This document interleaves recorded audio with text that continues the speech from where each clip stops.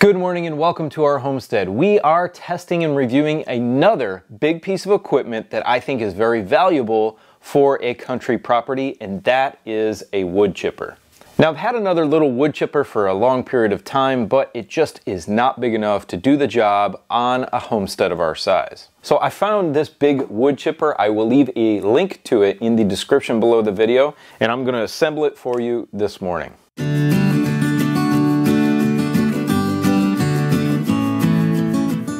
Okay, let's take a look at what we got here first. This is the Big Bear Power Super Steel Series 7-inch commercial chipper, and I did get this through Home Depot.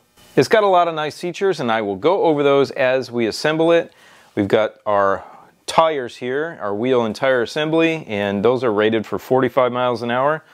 Look at the size of this drum. This is a 7-inch chipper, and this drum is huge.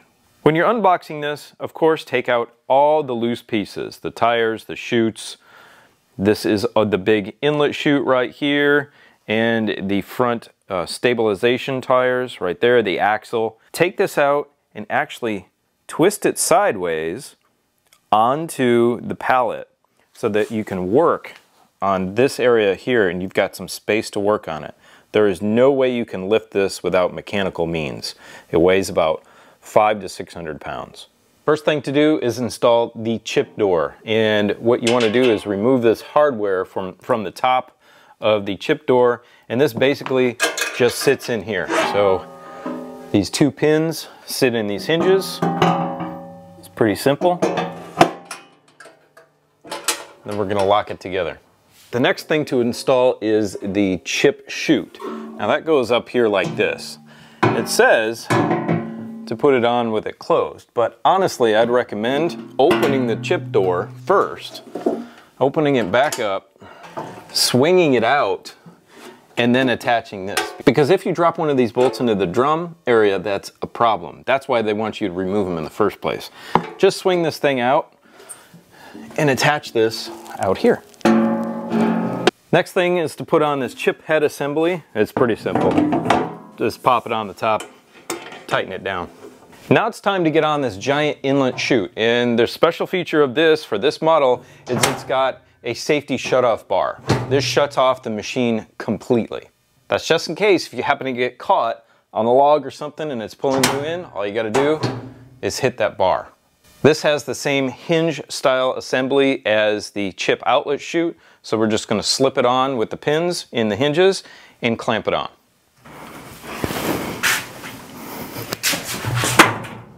Now when you put that chute on, it is heavier, so it is going to tip your assembly forward.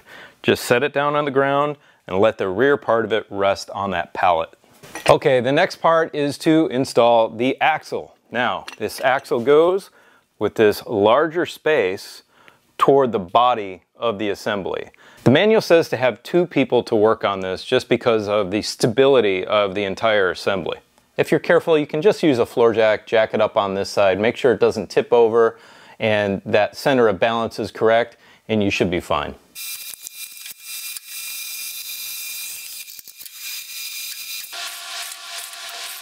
After you get your axle on, you need to take the lug nuts off, obviously, to get the tire and wheel assembly on there. But these were on so tight from the factory, I had to use my own tools to get them off. Big Bear sends all of these tools in their packet. So you get all these free tools here, these wrenches, these different things, but none of them fit the lug nuts. A regular lug wrench will fit the lug nuts, but again, they're on there so tight, and this is free spinning, that it just won't come off. So you are going to need a pair of vice grips and an adjustable wrench and possibly a hammer to get those off of there. Now we're going to put our wheel and tire on here. You're going to need to jack it up pretty high to get these on, and it's just about at its center of gravity, so be very careful. We've got some bracing on the other side, we've got the chute turned sideways, and we've got the bottom latch on the chip door taken off latch, so it doesn't hurt it if it does go over. And you can brace this somehow, you can put some weight here if you want. Ours is right at the edge, and we're okay at this point, but whatever makes you feel most comfortable. The manual, of course, says that a lot of these things are a 2-person job when you're assembling this thing. I understand why it is, but I'm just one person, so I can't get anybody else out here to help me with it. So I've got to figure out ways and mechanical methods to help me to be able to put it together by myself. Now the next trick is tough if you're by yourself. That is installing this front toe frame. So the whole assembly needs to tip backwards and it is weighted toward the front. So what I did was pull my whole weight backwards, tip it over, and I put 3 80-pound bags of concrete on it to hold it. That's 240 pounds and it's very stable. Now we can get on this front toe assembly and it's going to get much easier from this point on. And I do have to say, great job by the company. This manual has so many different pictures and explanations of how to put things together. Usually you don't get pictures, you just get the writing. And this one has full color photographs. This company's out of Las Vegas. I know they have it manufactured in China, but the engineer and the designer is in Las Vegas, and that's who you contact if you ever have an issue with it.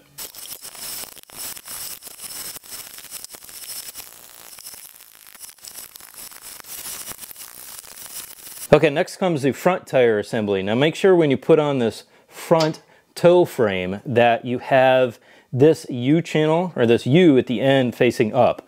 I made that mistake when I first put it on, so I had to flip this thing around, and it does say that in the instructions. This is going to sit up on the top like this. We're going to pull out our catch pins. Let those pins catch on the top holes. There we go. We're going to take our long bolt and thread it through the entire assembly. Then when we pull our pins out, it flips down and locks into place for when we are doing our chipping. When you're towing, take those pins, lock them back up. Now we'll get on our front tow bar and we will be all set with this front end. We're going to pull out our tow bar pins and the bolt. We're going to put our bolt back in, put our pins back on, tighten that down. Now we're going to lock our pins in place. Now we can get our pallet out of the way and take the weight off the back since we've got support going on in the front.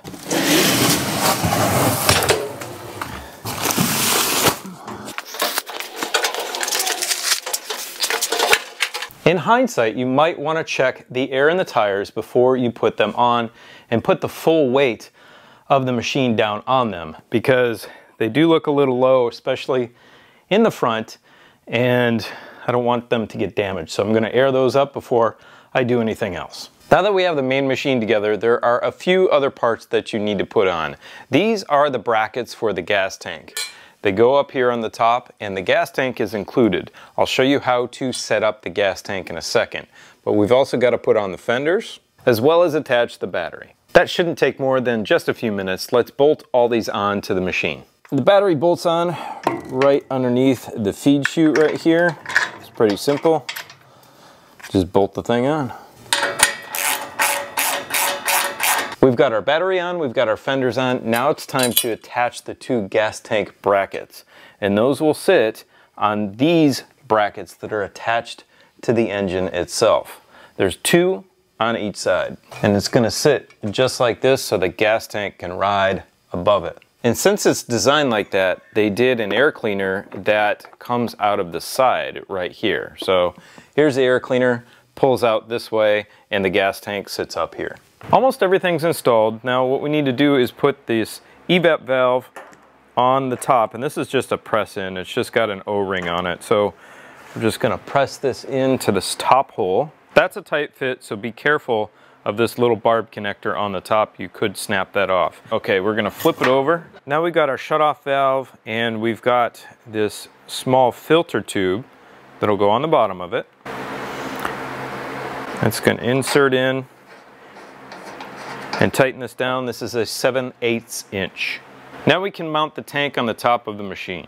And just a heads up, the unit does come with some extras. We've got, oil filling filter. We've got a 2-inch ball, which is what the hitch takes.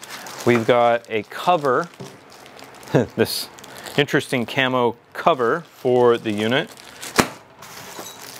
pair of gloves, all those wrenches I showed you earlier. This is for the spark plug.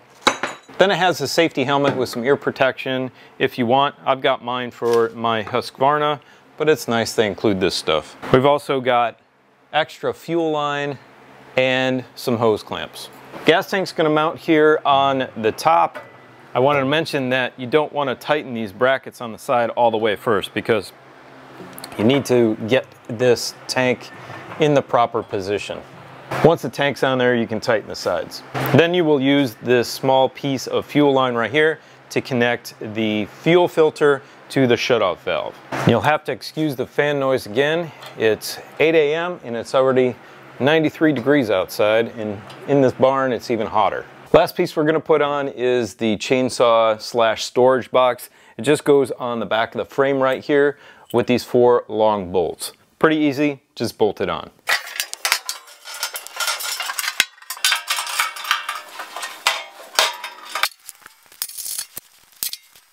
Okay friends, let's get fluids in this thing. Now the oil fill cap is on this valve cover on the side, but it is underneath the bracket, underneath the fuel shutoff valve.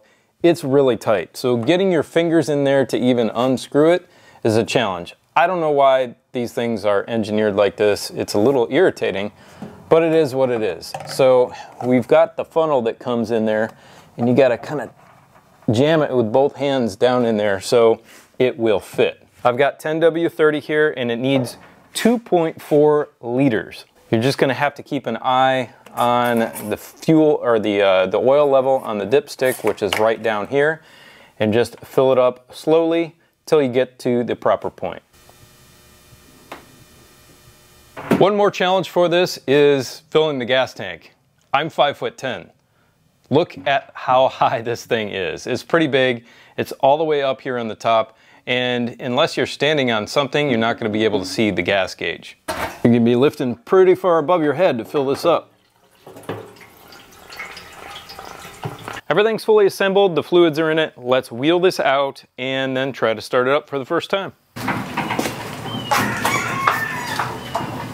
All right, let's fire this thing up. On, we got spark. I tested that earlier, choked it out. This is the throttle. It's hand-operated throttle. It would have started if I kept going. It would have started on the first fire.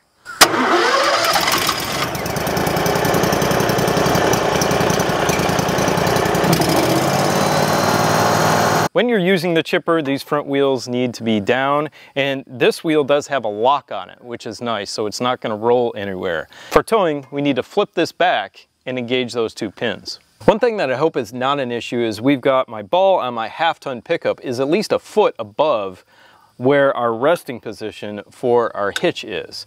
So I'm gonna have to lift it up on there, and I hope the rear end doesn't drag. Well, it looks like it's pretty low. It's only 3 or 4 inches off the ground back here. Obviously, I'm gonna need to tow this with something different long-term or buy a drop hitch for it.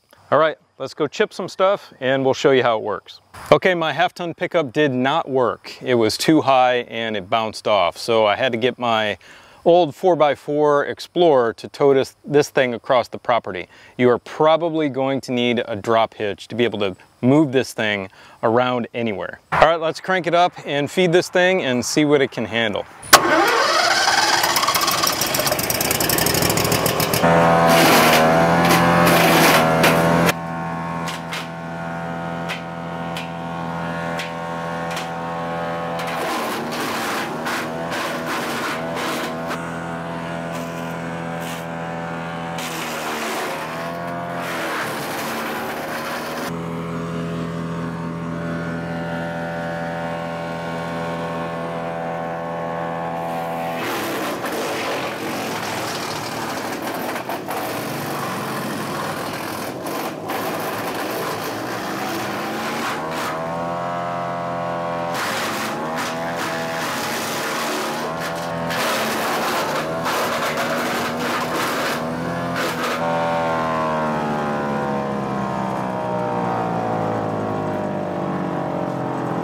Well, not too bad. You saw the size that I was putting in there. It was almost the size of my hand, which is about 7 inches. And got some pretty nice looking wood chips. It's pretty small. It's not the shredded look like the stuff you buy from the big box store or even the landscape service. This is more of a chunk. This is so important for our garden, for water mitigation, for making new soil from this, for creating a really good microbe community in this stuff and fungal community in this stuff. This is gold for our garden and our property. For us, it was a close decision between a 3-point PTO driven wood chipper for the back of our tractor or a standalone unit like this. We've been having a few issues with our tractor, so I didn't want to risk it because there is a lot of work here on the homestead that needs to be done, especially chipping all of this stuff that was left by the forestry mulching process that we did a few months ago. Plus, I've got trees coming down all the time that really need to get cut up and chipped up. So that's the assembly and first review of the BBC72 Big Bear Power Chipper.